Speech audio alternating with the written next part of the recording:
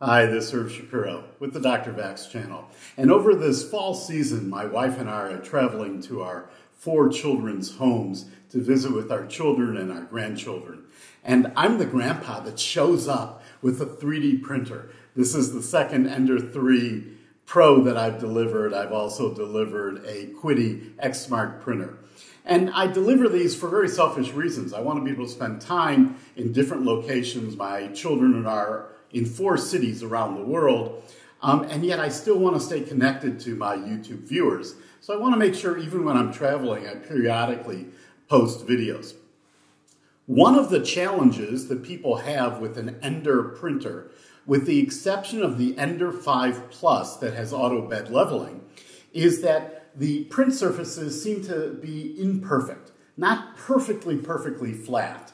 And often they have a little dip in the middle, or perhaps a little high spot in the middle, but more often a little dip in the middle. This problem is exacerbated by the fact that the new print surfaces that go on top of the physical bed are flexible. And so if you have a dip in the middle, this is going to dip. So we're going to look at how to solve this printer. We're going to review how to quickly level your printer, even if you do not find a bed leveling, auto bed leveling option in your console. And this will make it much easier for you to produce satisfactory, really better quality prints. So stay tuned and let's learn something together.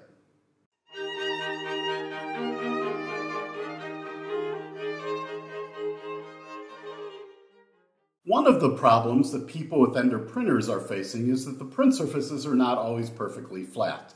In order to determine if your print surface is flat, I recommend taking off your magnetic print bed and getting a metal ruler.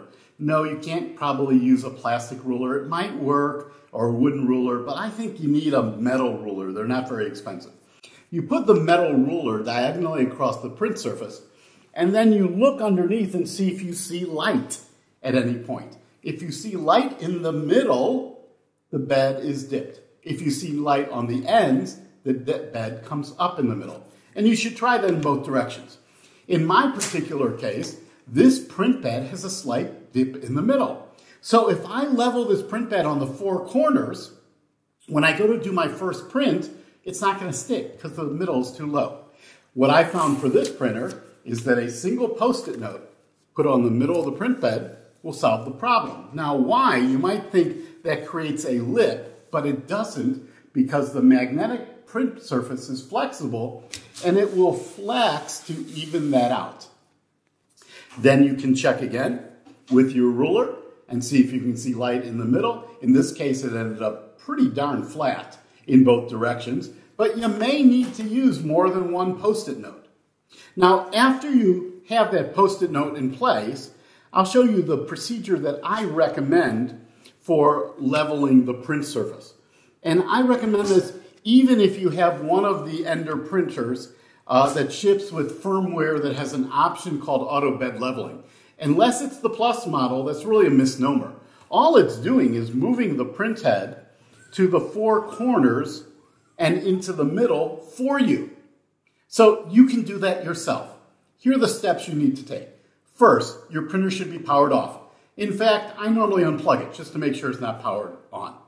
Second, don't worry, when you go to move this print bed, you may see your LCD panel flash. Don't worry, it's not a problem. The reason that's happening is a stepper motor is a DC motor. DC motors, when you apply power, spin. When you spin them without power, they generate electricity. So it's generating a little electricity, causing the LCD to start to come on. Don't worry about that. So what I like to do is move the print head to about 1 inch in from each edge. And then here's the next thing you need to understand about these printers. When the Ender printer needs to determine the bottom position, the home position for the Z axis, it uses a little micro switch. Now I'm going to click this. The reason you see this microphone in the view here is I want to make sure it picks up this sound. So listen. That's a very important sound. The reason it's a very important sound is that you can manually lower by turning the Z rod, the screw rod, counterclockwise the Z-axis. And when you get to that switch, you'll hear it click.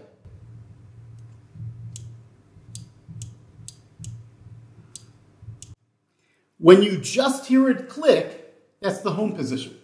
That's the position you should use for checking to see if your bed is level.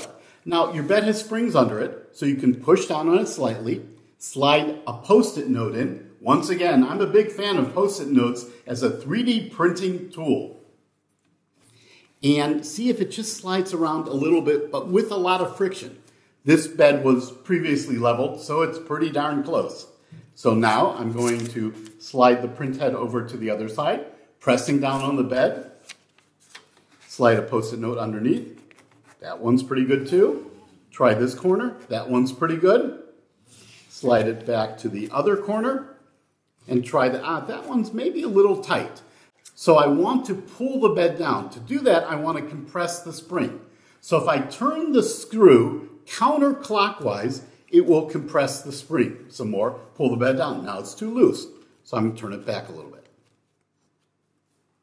And that's just about right. And so now, let's check the center. And that's pretty darn good. So now that we have the bed level, we can power it up and proceed with our print. One of the nice things about the newer Ender 3 printers is that when you're doing a calibration print, perhaps just boxes, and you're watching to see if it's sticking and whether you can rub it off as you're printing it, you can actually turn these screws during the print. Now, you wouldn't want to do that during a production print because you might mess up the print a little bit, but these are so easy to get to, you can do that while you're printing. So I'm going to power on this printer, and we're going to do a calibration print. Okay, our calibration print is well underway. On the outside, it printed a skirt. That is, in essence, another calibration area you can check. You should rub on it to see if it'll rub off. You'll see the interior lines. You should feel that they are raised. If those lines do not show up at all, your nozzle is too low. If they rub off when you rub with your finger, your nozzle is too high. So in this case, they seem pretty darn good. Okay, I'm going to pause the print now because we've printed sufficiently to get a good sense of this. I'm going to turn off the printer and we'll wait for it to power down. It will take a moment. Then I'm going to manually move the print head up. I find that easier than doing it with the front panel. We'll take our print surface off. And you can see here we have a very nicely printed calibration grid. And none of the lines will rub off at all, yet they are all raised above the surface. So this is a perfectly calibrated printer, thanks to one Post-it note in the middle. Well, folks, I hope you learned something today. If you did, give us a thumbs up. Give me a thumbs up on YouTube. Subscribe to the channel. More importantly, I think a great way for other people to benefit from this channel is if you share the channel with people. So share the URL for the video with anyone you know that might be interested. Feel free to share any of my videos in any user groups or forums. Thanks so much for watching, and let's continue to learn things together.